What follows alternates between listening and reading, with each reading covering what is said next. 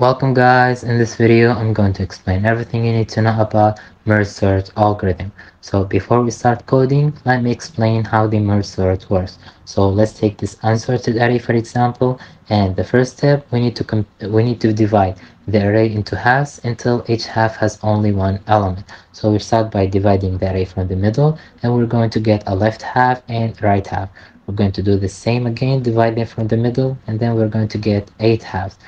We're still going to do the same again and divide each one of them from the middle, and then we're going to get 8 halves. So now each half has only one element, which means we cannot divide them any longer. So now we start the second step, which is merge each two halves into one sorted half. So let's start by taking the first two halves and merge them into one sorted half.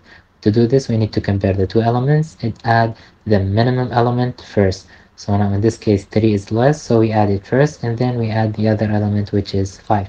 So we do the same for the next two halves and merge them into one sorted half, and then do the same for the rest of our halves. After we finish, we start over again by taking the first two halves and add them into one merged sorted half, and by adding the minimum element first. In this case we add the number 1 first, and then 3, 5 and 6, and do the same for the other two halves, and then we finally merge our two halves into one sorted array, which is our answer. So now you know how the dividing works and merge. Let me explain in details how the sorting works. So let's take this area of the example right here. So now we have the left half and the right half. We need to sort them into this array. So to do this, we need three variables, which are I, j, and k. I is the index of the left half, j is the index of the right half, and k is the index of our merged array. And first we need to compare the I element with the j element to find the minimum one of them and add it to the k element. In this case 1 is less, so we add the number 1 to our merged array. And after we add the number 1, we need to increment the j to move to the next index. So now it becomes 1 and move to the next index. And we also need to increment the k to move to the next index. Now the I stays the same because we still didn't add the number 3, and we need to compare it with the new element of j, which is 6. Now we add the minimum one of them to our merged array, which is 3. And after we add the number 3, we need to update the I index. So now it becomes 1 and move to the next index. We also need to increment the k to move to the next index. So now we compare the j with the new value of I, which is 5. In this case 5 is less, so we add the 5 to our merged array. After we add the number 5, we need to increment the index I. It becomes 2, and since there is no index in this left half that is equal to 2, now we're finished with this left half. And we need to also increment the k to move to the last index. And right here we only have one element left, which is 6, so we simply add it to our merged array. Now we finished sorting these two halves into one merged array, and now we have finished explaining how the merge sort works. So now let's take an example. But before we start coding, let me tell you a little bit about this channel. So this channel is all about data structure and algorithms, and I'm going to upload 2 videos each week, just like this one, related to data structure and algorithm. So if you're interested, don't forget to subscribe to the channel, and you can let me know which video do you want to see next by writing down in the comment section below. So now let's jump into our code. This is our example. We started here by creating a Java project which has only one class called mergeSort, and right here we have our main method. It only has an integer array called result, and down here we're going to create our two functions, the divide and the merge method. Let's start with the divide, and right here let's create the static the merge method.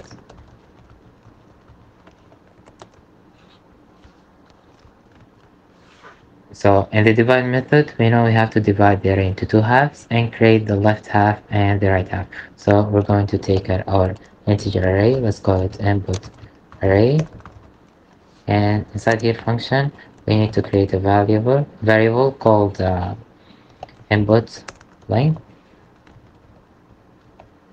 which has our input array length. And now we need to find our middle index, which is equal to our input length divided by 2. And input length divided by 2. And now we need to create our left half, which is equal to new integer array that is equal to our mid index. And we're also going to create our right half is equal to new. We cannot set this one equal to the middle index too, because if we have an input array with odd values, let's say for example 5, if we divide the element by 2, the integer would be 2.5, but neglect the values after the point, so it will be 2, the mid index. So the first array would be 2, and the other right half should be 3. So we can say it's equal to our input length minus the mid index.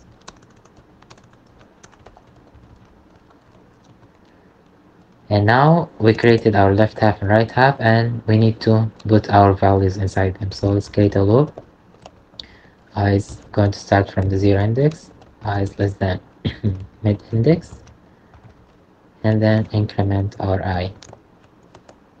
We're going to set the left half at index I to our input array at index I. We're going to do the same for the right half. This one is going to start from the mid index, and j is less than our input length, and then the j plus plus. Now we're going to say right at index j, but the j is going to start from the mid index, and we need to start from the 0 index right here. So we're going to say minus mid index, and then it's going to be equal to our input array at the index of j. And after we put our values in our left half and right half, we need to do the same for the left half and the right half.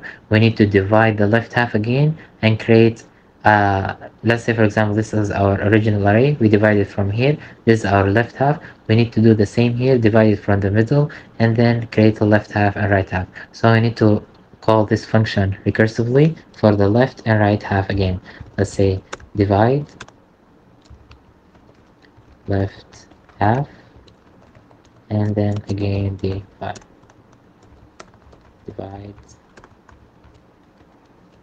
right half,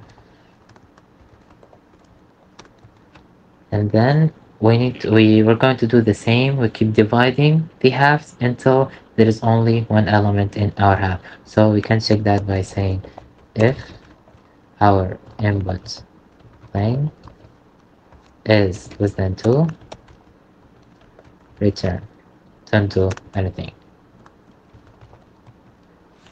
And then finally we're going to call our merge method, and we're going to give it our input array to update its values with the left half and the right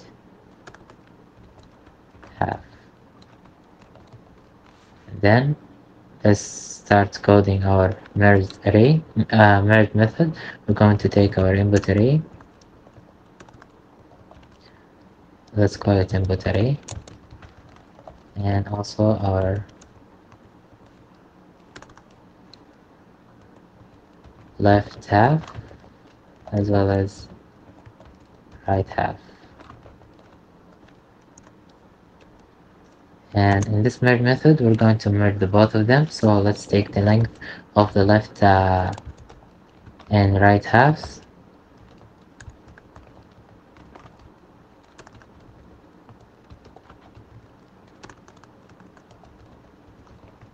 and also do the same for the right. Take its size,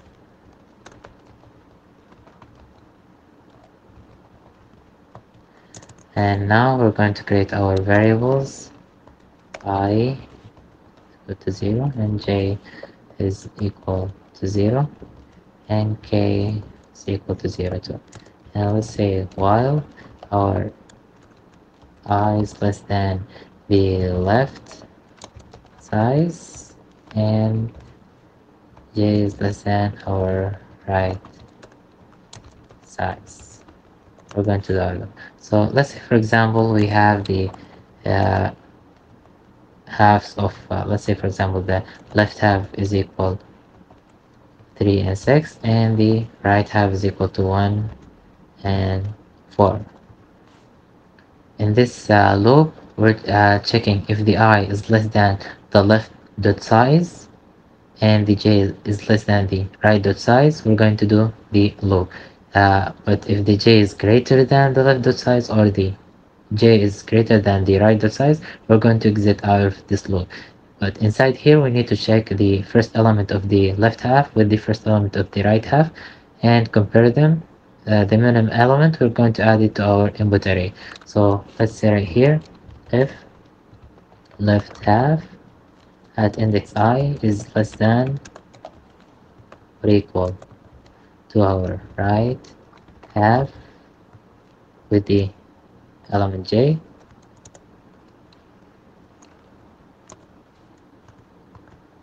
we're going to add the left half. Let's spell this one. Now we're going to update our input array at index k to be equal to our left half with index I. And we need to increment our I element. Otherwise, if the uh, right half is greater, the element in the right half is greater, let's say else, we need to update our inputs array at the index of k is equal to our right half with the j index. And also we need to increment our j. But whether if we added the I element or the j element, we also need to increment our k element. So now let's say, for example, we add the I first and then 3 and then 4. After we add the number 4, we increment the j. So now j is greater than our left half. So we exit out of this loop, but we still didn't add the number 6. So we need to check if the left half has elements still. We need to add them to our input array. Or we need to check the right half as well, because in a different test case, we're not sure if the remaining value would be in the left half or the right half. So let's delete this one and then go down here and check the left half if it has elements left over. So if the I is less than left size, which means there is still elements, let's update the input array at index k to be equal to our left half with index I, and then increment the I as well as the k. We're going to do the same right here for the right half, but in the right half we need to do it for the j, and then let's say right,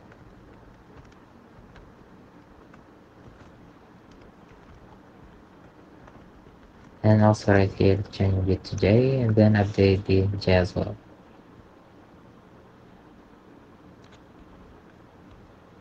I don't know what's wrong here.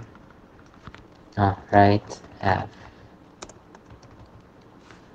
Okay, now we have finished the merge method as well as the divide method. So right here we have our integer array.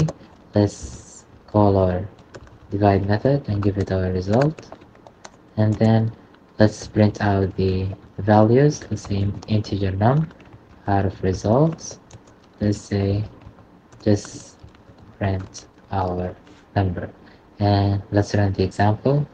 As you can see here, there is no problems and the values are sorted from the original array, which is unsorted. So that's it for today. I hope you liked it. If you did, don't forget to subscribe, like, and share, and catch me on the next one.